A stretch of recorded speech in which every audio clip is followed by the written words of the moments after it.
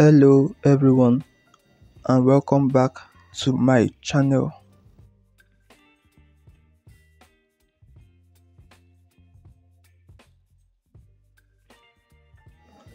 So today we are going to talk about 5 common mistakes to avoid when shading with the pen.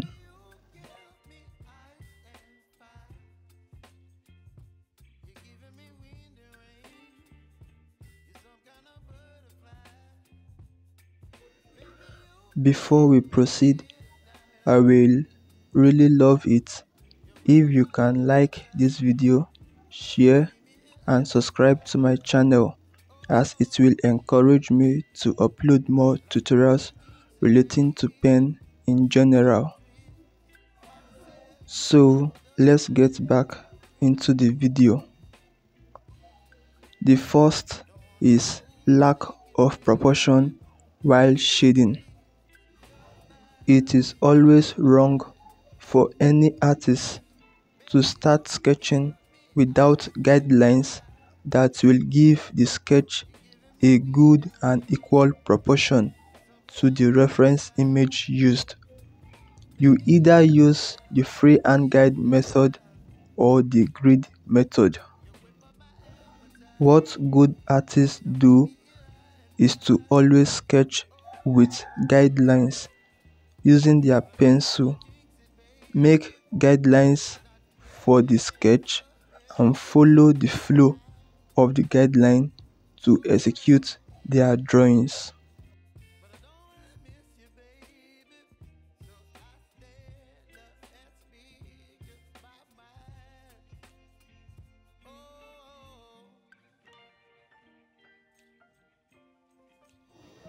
If you are not good with using the freehand guideline, I recommend you use the gridding method for a better proportion in your drawings. The second is avoid drawing reference lines too dark.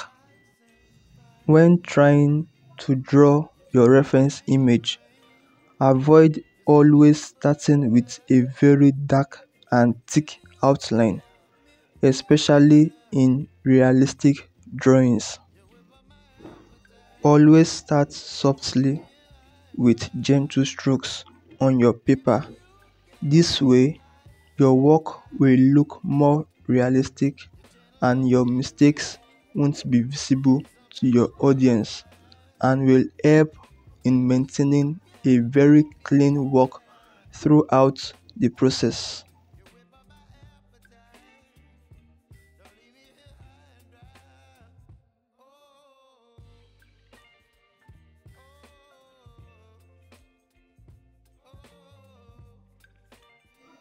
The third one is avoid not cleaning the tip of your pen before shading.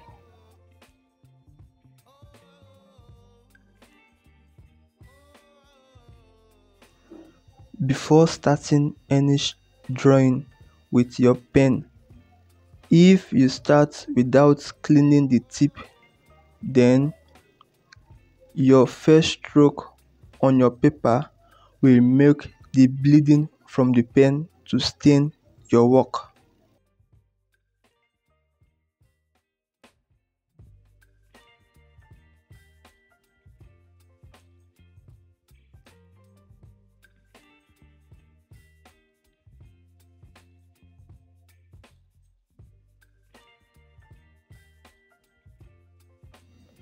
Always clean the tip before starting, and don't forget to start with a very light pressure to reduce the chances of your pen bleeding frequently.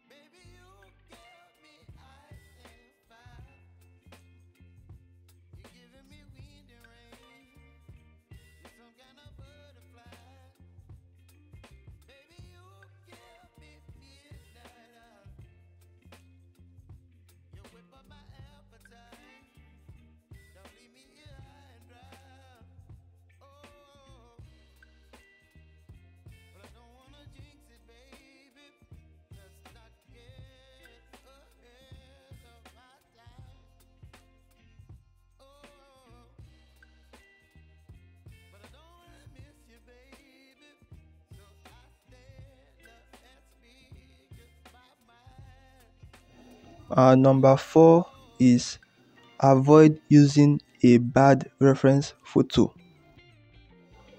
Using a bad reference image can be so frustrating as many details needed to make your work stand out will be lost, especially images that appear blur when you zoom in.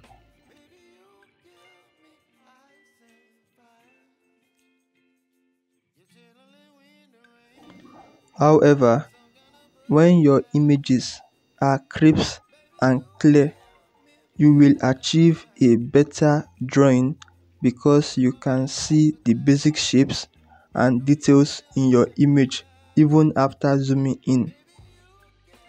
Number 5 is avoid replacing shading with heavy pen strokes or outlines. So, in a case where some part of your reference image has a shading transition, like in this my drawing, there is no heavy outline separating the image from the background, and this will make the drawing look real. So in cases like this, you have to use very light outlines to shade your image to a realistic satisfaction. As you can see, while I was shading this part of the mouse, I didn't use thick strokes or outline to get this result. So what I did here was use shading techniques to bring out the shape of the mouth. Here are 2 extra tips I will like to include in this tutorial. In the case of using a low quality paper, do not try to go really dark and heavy on the paper, as it will damage the paper and spoil your work.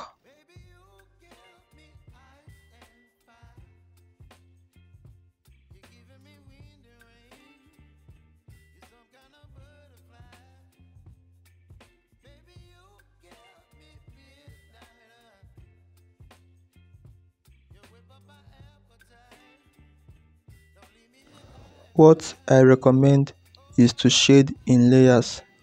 Overlapping these layers will help in achieving a very smooth dark shade without having to spoil the cheap paper.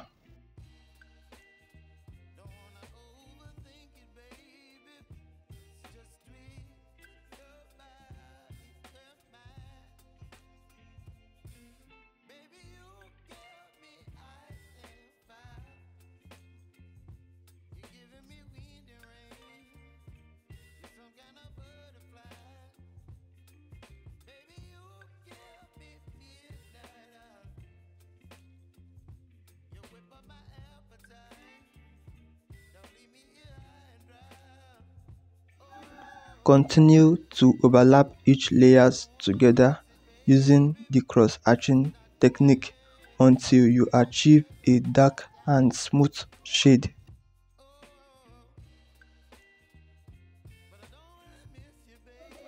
The last tip I will give is, whenever you are drawing, always lay your hand on a separate paper to avoid smudging your work and staining your paper with oily skin.